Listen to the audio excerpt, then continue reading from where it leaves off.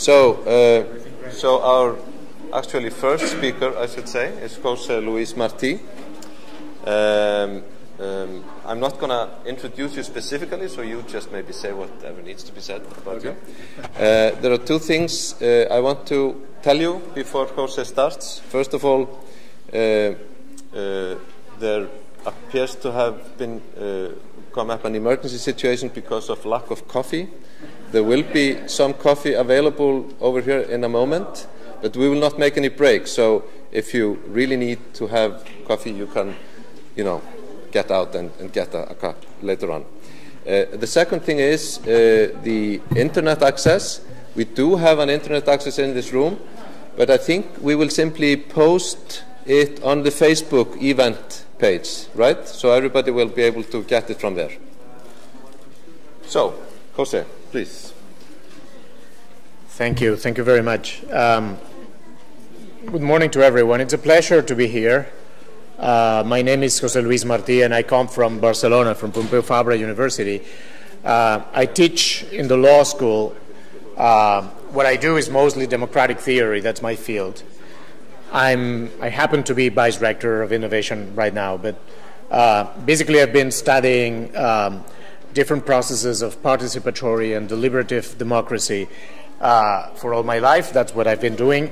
And today I would like to share with you some of my concerns, some of my ideas about how I think we should reconceptualize the idea of constitution making. So more than 200 years after the first experiences of modern constitutionalism, by the end of the 18th century, I think that the time come up to reconceptualize, discuss, review the way in which we make decisions about our constitutions, and innovate and experiment about all this.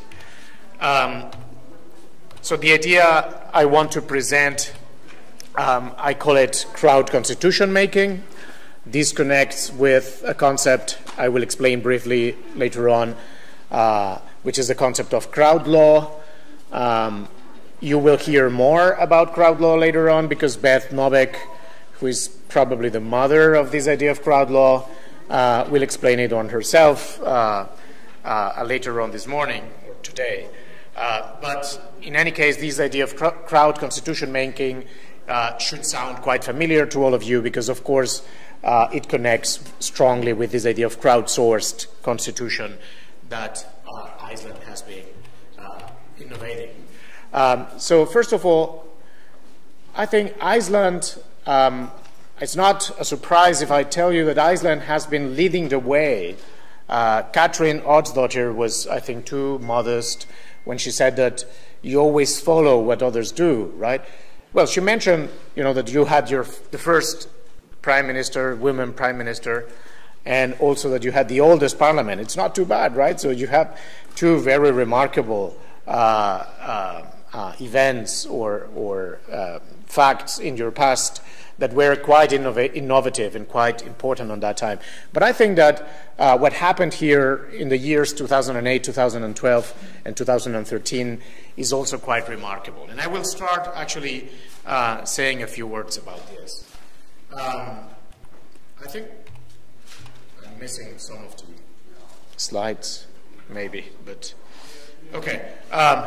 So I will go quickly here. I don't need to remind you what happened in 2008, the collapse of the financial and economic markets all around the world, and the outrage that many people had in many countries.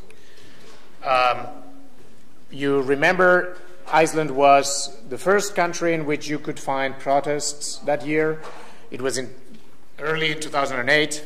Many people were outraged. They took the streets. They went to protest in front of the parliament. And they couldn't believe what as Katrin expressed quite well, they couldn't believe what was going on. They had an enormous sense of outrage and indignation. They were totally disappointed with the political parties and with the government and with the political and representative institutions. That was not, actually, to be honest, that was not the first time in contemporary times, in the recent years, in which you can see a country protesting that massively and that aggressively. Many people point out to the case of Argentina, 2001. You may remember that Argentina went to a default. They couldn't afford to pay their national debt anymore in 2001, and the government took all sort of controversial decisions, and the people, again, were outraged. They went to the streets. They were protesting massively against the decisions of the government. What was the center of these mobilizations in Argentina was, again, a very familiar story to many of us. The idea that politicians are not representing us well, that we cannot trust the system anymore, that our representative institutions are not working. And of course, after Iceland, there are so many examples that come to our mind, exactly in the same direction. We have the Arab Spring, right? Tunisia was the first in December 2010. And again, you know, Tunisia was not a democracy, but the people were outraged with the way in which the government had been managing the crisis. And of course, very quickly, you had Tahrir Square. That was like a symbol, right? That was very important for many people in many other countries. Thousands of people gathering in Tahrir Square in Egypt for days, for weeks, right? Protesting and resisting police aggressions and so on and so forth. The importance of Tahrir and Egypt and the Arab Spring in general for the other movements that came later has been studied for many people, right? And we can say that, for instance, in Madrid, which was Madrid and Barcelona and other Spanish cities, was one of the earlier mobilizations that were deeply influenced by the Arab Spring and by the Islamic protests 2 years before. And again, what happened here, you can always find the same pattern, right? So massive mobilizations, people protesting, they don't feel represented. The central motto in these mobilizations in Spain was, they, referring to politicians, they do not represent us. That's Madrid, May 2011, the so-called 15M movement. 15M is 15 May 15th, also called the Indignados movement, right? The outraged movement. And again, they took the square, they stayed there for weeks, and they tried to change the system entirely. The same happened in Barcelona. I'm missing some titles here, but anyway. And the same could be seen later on Occupy Wall Street movement in many other cities in the States, the same year, 2011, or 2 years later in Turkey. Here, the mobilizations, the protests started around a particular decision made, an urban decision made about a park, the Gezi Park. And again, you see thousands of people mobilizing and protesting against the government. The same happened in Taiwan, 2014, with the students' movement. The Hong Kong, later on that year, the so-called umbrella revolution. The same pattern can be seen in Brazil, 2015 and 16. Again, thousands of people protesting against the impeachment of the president. And many other protests in the United States, just to name a few of them, protests against the way in which we are managing climate change, anti-Trump's protests, women protests, and many other mobilizations that are fueled by the same kind of concerns. But again, so my point is Iceland is spatial. And why so? Well, because you managed to do something that is really remarkable, really outstanding. Out of this outrage, out of this, you know, in a way, aggressivity and, hi, Beth, and indignation and, you know, disappointment, etc., out of all these negative attitudes and reactions, you managed to produce something that was looking ahead, that was constructive, that was positive, that was trying to rebuild social trust and was trying to build something new, right, a new system. And then spontaneously, or quite spontaneously, you organized these national assemblies, 2009, 2010, and finally you got into the process of electing the members of the Constitutional Assembly, then you fought with the Constitutional Court, finally the Parliament appointed the Constitutional Council. I will not go into the details here because you all know this story much better than I do. But that's very remarkable, right? So that was probably the first case in history, the first time in which a constitutional process, a constituent process was run so openly, spontaneously, and open to the collaboration and participation of the people. It was actually, we might claim, a bottom-up process. That was really remarkable. And I don't want to forget also this part. You also welcomed all sort of suggestions, proposals, ideas, etc. through Facebook, and you gathered thousands of comments and proposals. Many people complain about the quality of these proposals or how they were managed. It doesn't matter. You were experimenting on that. That was the first time that someone was doing this, and I think this is to be welcomed. I think that's a very, very important thing. No matter how successful it was, I know, the end of the story was, for a while, was a little failure, but I think it's absolutely good news that you are restarting the process and reviewing again the constitutional amendment process. So I think we can fairly describe the Icelandic experiment as the first experiment in what I call crowd constitution making. It's not the only one, right? So it was the first, but it's not the only one. Later, there were other processes going on in different corners of the world. We will learn more about the Irish case in a minute with the Constitutional Convention 2012-2014. There has been also a remarkable, not fully successful, but remarkable process going on in Chile, the Asamblea Constituyente from 2015. There has been a quite successful process in Mexico City, la Asamblea Constituyente de la Ciudad de México. There are many other processes that in one way or another got inspired by the Icelandic case. They look very differently. They didn't follow exactly the same path, but they got inspired by this idea of opening up constituent processes to the participation of the people. We might actually ask who's next, right? So I expect this list to grow and grow in the future. Some people talk about Catalonia. Actually, we were talking about this before. Catalan independentists, maybe too optimistically, they were interested in learning about the Icelandic case, the Irish case, and other precedents, basically to try to plan and design their own constituent process in the case that they could manage to get independence. As you know, they haven't managed so far to get independent, but if they do, the leaders of the process are committed also to this idea of having an open constituent process. So what is crowd constitution making? When I talk about crowd constitution making, basically what I mean is a part of a wider concept, a wider idea that we might call crowd law.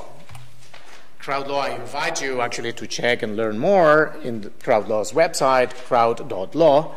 But as I announced before, we will hear more about it in the intervention by Beth Nobeck, who is probably the mother of the crowd law movement, in a way. So she will explain us better what crowd law is and what crowd law aims at, etc.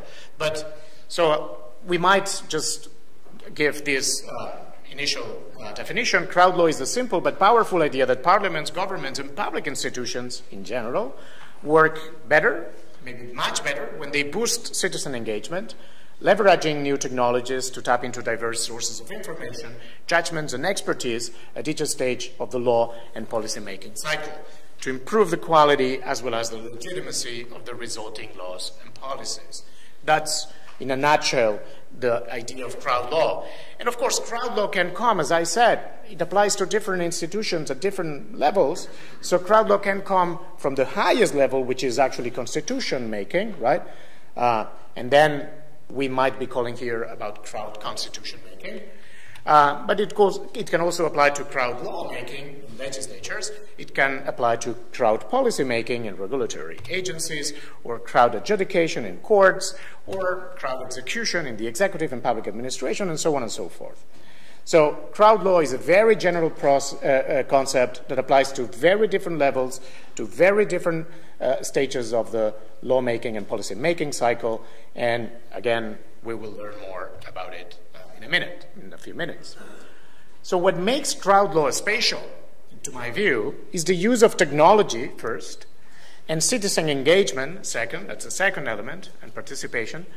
But what is crucial is that this use of technology and this citizen engagement aims at the improving of quality of the quality of the results of public decision making. It's not just participation for the sake of participation. It's participation oriented to create better laws and better decisions. It's not direct democracy, but it's not representative democracy either. It's a combination of both. Representative democracy, but opened up to the citizen collaboration and deliberation, and finally to collective intelligence. So now let me get a step back.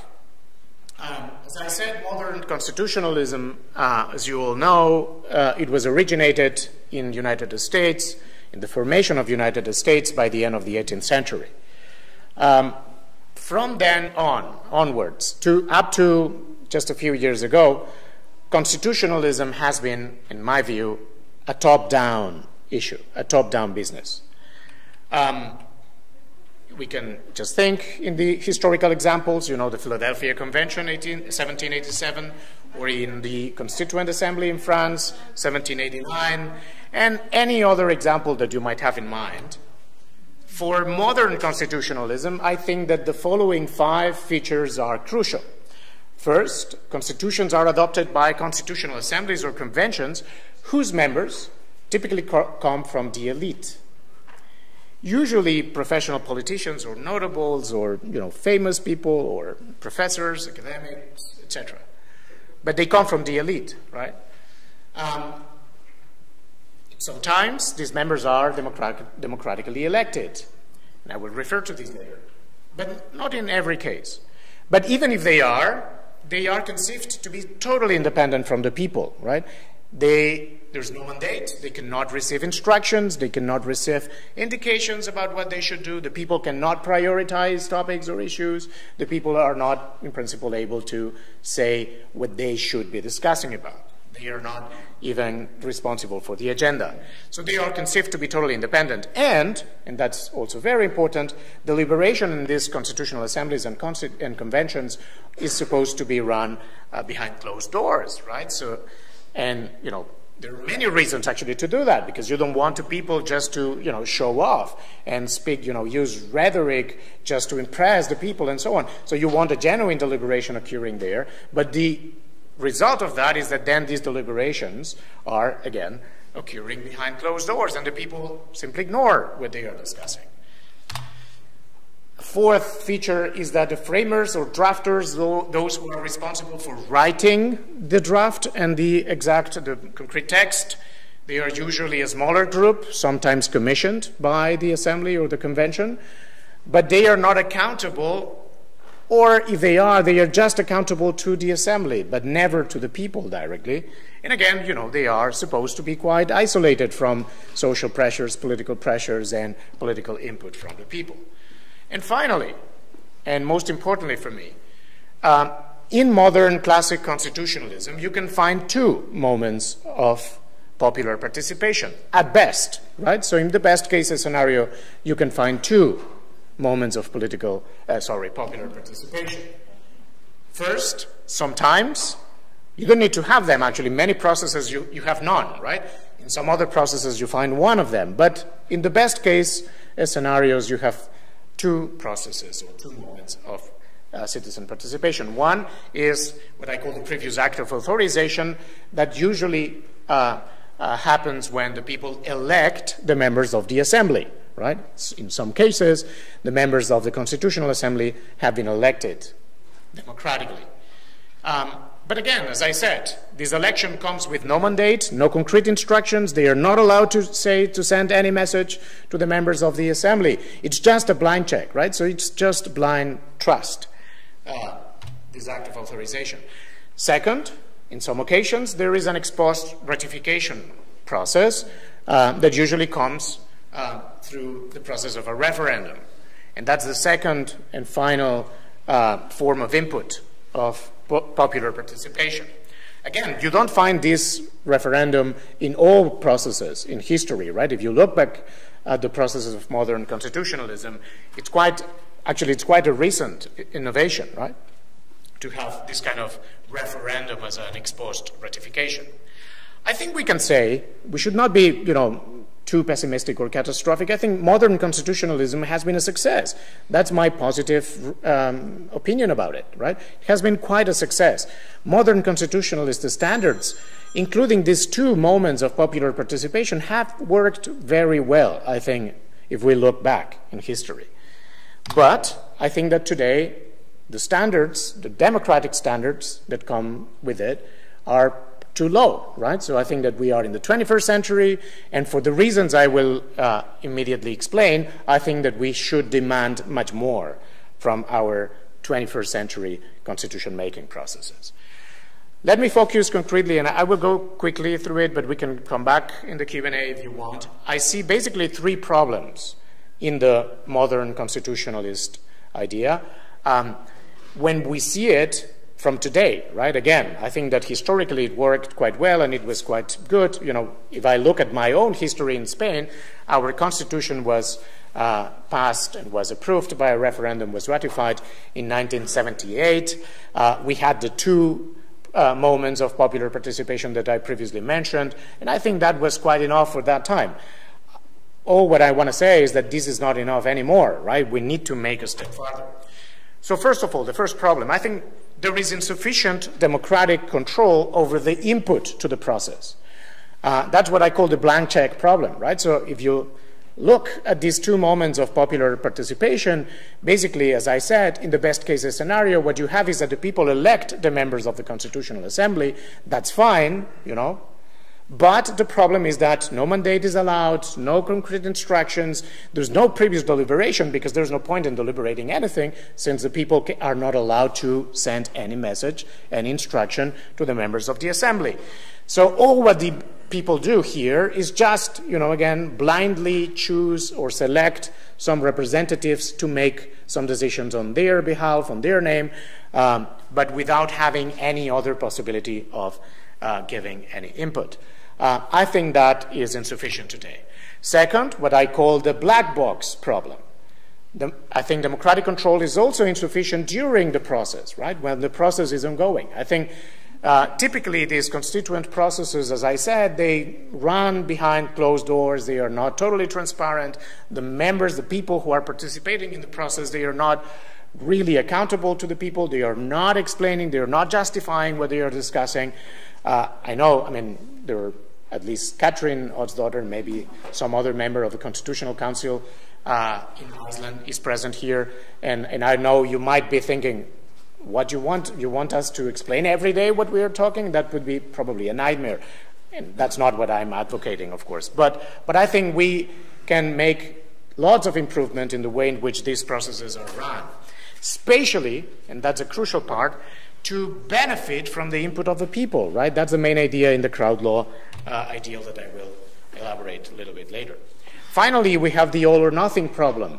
When we come to this second part of popular participation in modern constitutionalism, in traditional constitutionalism, in the best case scenarios, when you have the people having the right to vote in a referendum to accept or reject, ratify or reject the constitutional draft, all what they have is just the possibility of having this all or nothing choice, right?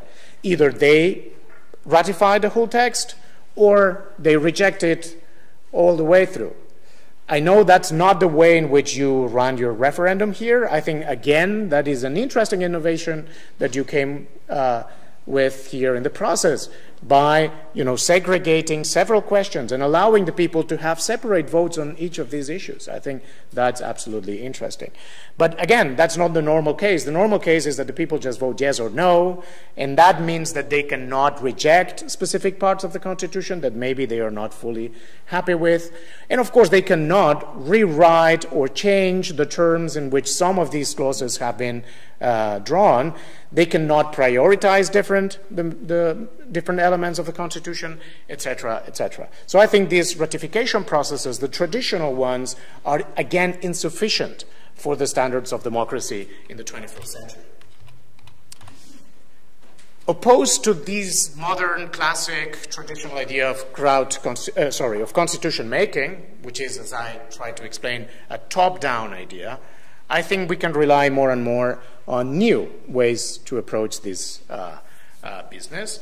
And one of them, one of the most promising, is what we call crowd constitution making, which is rather a bottom-up or maybe mixed constitutionalism. It's not exactly bottom-up. I think that the Icelandic case was a rather bottom-up process with, good features and maybe not so good features, but crowd law or crowd constitution making is more interested about mixing up different elements and combining different elements. Some of them certainly need to be much more bottom-up. Okay, I find, again, some slides are missing, but I find basically two reasons why we should move from traditional constitutionalism to what I call crowd constitution making. First, we have a strong reason of legitimacy. Constitutions cannot be seen as top-down impositions anymore. I think that is what draws from the basic, fundamental democratic principle that all those affected by a public decision should have an equal say in the decision-making process. Many people might attempt to say that classic constitutionalism, in a way, was compatible with this democratic principle. At the very least, the people could have a say, at least in some cases, in those in which there was a ratification process with a referendum, they could have an equal say in voting in that referendum. But again, I think today that is not enough. I think that we should make huge improvement, huge progress in the way in which we understand this idea of having an equal say. I think the people need more effective means of control. As I said, I see fundamental failures in this idea that the people should have the ultimate control over the system and over the decisions that apply to them. And I see these failures at these three levels: over the inputs to the constitutional process, over the process of constitutional amendment or constituent process itself, and over the results. But the second reason, and also fundamental for the ideal of crowd law, is that by engaging the people, by inviting the people to collaborate and bring new ideas, bring new sources of information, bring their judgments and their sources of expertise, we can have a fundamental and remarkable impact in the quality of the decisions that are being made. I think that we now much more, we don't know everything, but we know much more about how collective intelligence works. And I think that this idea of crowd constitution making is fundamentally connected, fundamentally grounded on these mechanisms of collective intelligence. The decisions that we have to make today together, starting with the constitutional decisions, will be much better if we design the processes of constitutional review in a way that is open to this popular participation. You should have a title here. I'm missing some titles in the slides. I'm sorry about this. So this image was meant to represent the idea of collective intelligence. And as I was saying, we know much more today about how it works. We are identifying the exact processes by which collective intelligence can bring better results. There's a lot of things that we need to learn more. So we are actually at an early stage in our understanding of how it works, but we have made fundamental progress in the very last years. So the underlying intuition here is that when we design these processes correctly, in the right conditions, we can, as I said, bring better decisions, better quality in the decisions we make together. This is based on something that I will not elaborate here. Let me just mention it quickly, but this is based on what I take to be three cognitive powers of big groups. The power of aggregation that works on itself separately from the other two, the power of deliberation, which is crucial, right? So whenever we talk about inviting people to participate and engage in public decision making, the way to do it is basically by designing a process of genuine deliberation. That's absolutely crucial. And the power of adaptation. As I said, I will not elaborate on this. Okay. What is supposed to be here is the idea that what is new in this approach, in this way to approach things, is not only the idea of collective intelligence and the conviction that we can make better decisions, as I said, if we use these kind of processes, but also that we can use the new technologies in our help. And here, again, we are making huge progress, right? So the new technologies in different levels.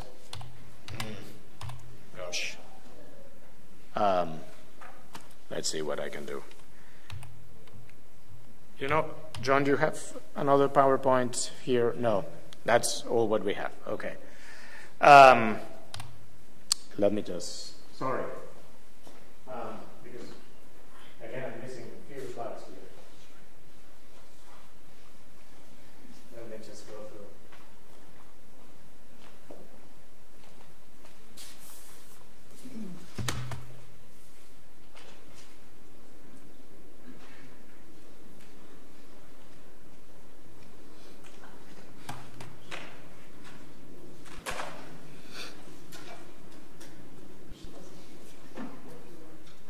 No, I have it here. Thank you.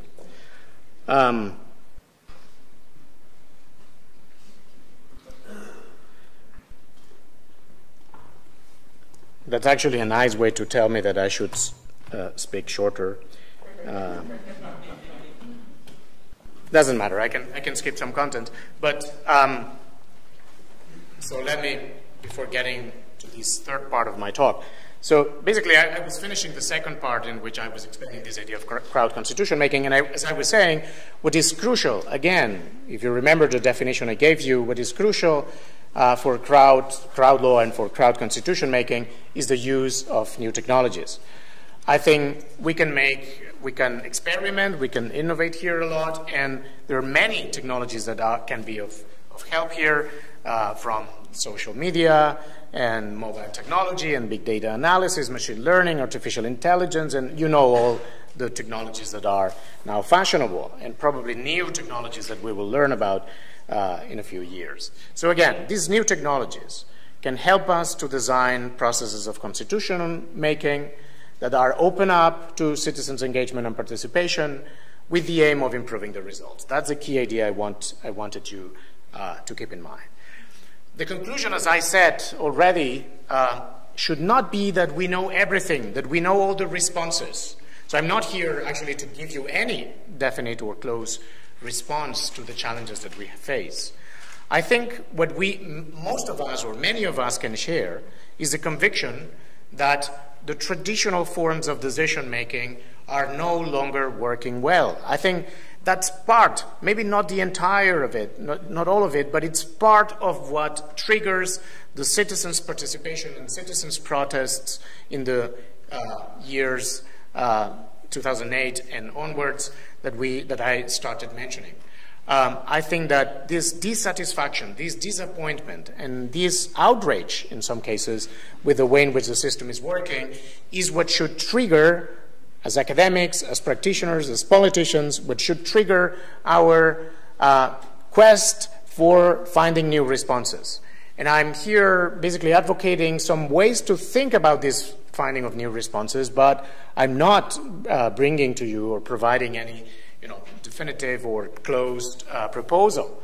So I think the main conclusion I want to draw from the second part before going to my third and final point is that we need to experiment, right? So I think that's a conclusion that we should all agree with, and if you don't, I'm happy also to discuss with you in the Q&A why you don't. So the third point I wanted to make concerns another element that we should take into account. I think the Icelandic case has been a fantastic model, a fantastic inspiration for this second concept, or the second element of my talk, the idea of crowd constitution making.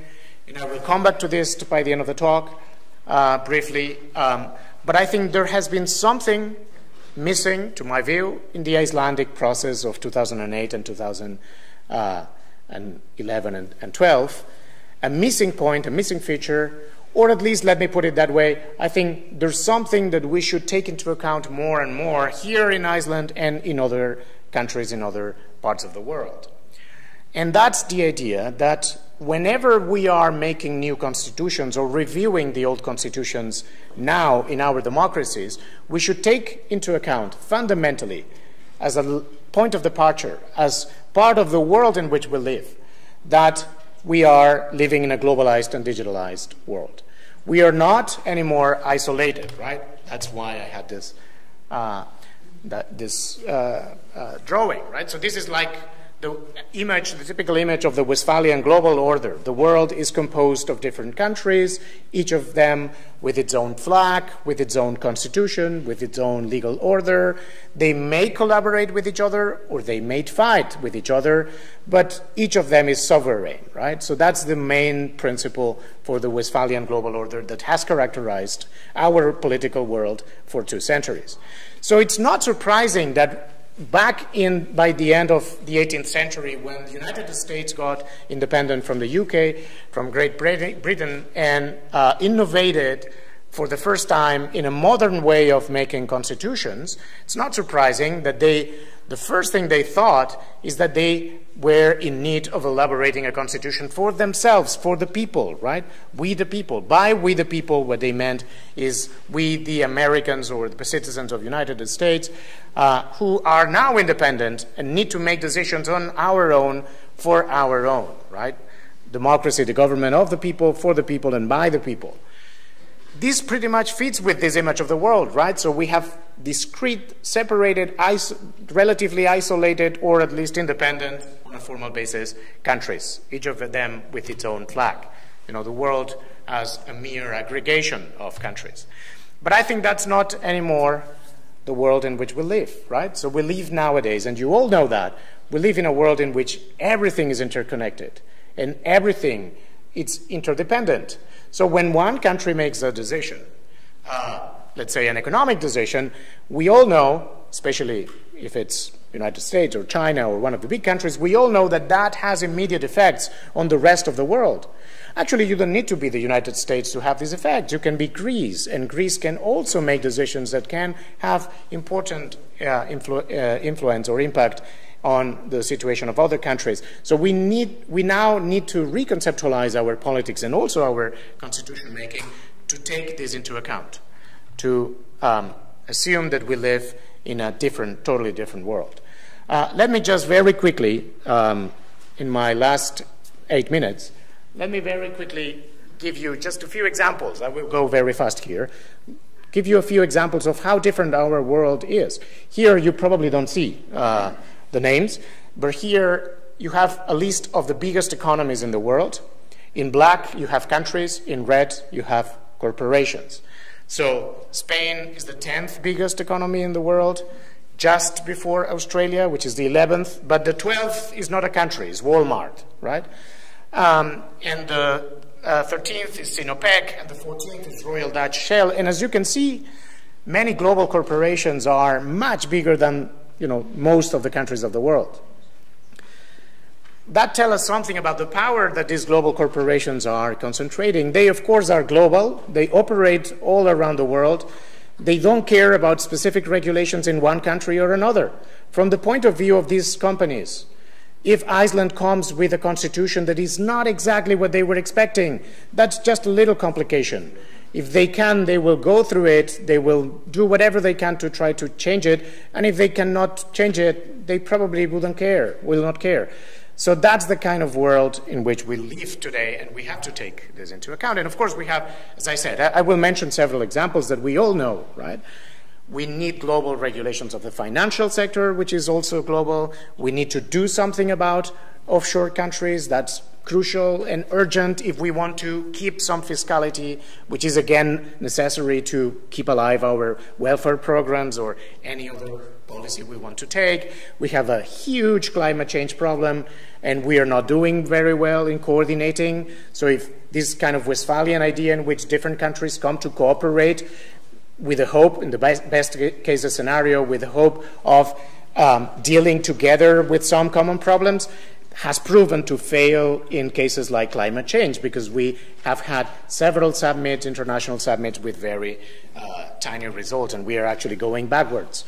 We have global ecology challenges, right? The preservation of ecosystems or the protection of endangered species. Or we need desperately and urgently to do something about extreme poverty, which is, of course, we know, is triggering immigration and is triggering inequality and is triggering cases of domination all over the world in degrees that we cannot afford anymore. And we have also global challenges of global health and the risk of pandemics, and doctors tell us that it's just a matter of time, that we will face a lethal pandemics that will kill many people around the world. And this is, of course, a common problem that we should all work together to deal with. We have the risk of natural catastrophes, and we have concerns on nuclear security to prevent nuclear accidents, but also to keep under control nuclear weapons. We have global terrorism and global crime. We have, the risk of unregulated private military companies, which is not as much well known as the others, but it's also a really serious problem in the world. We have, of course, problems of digital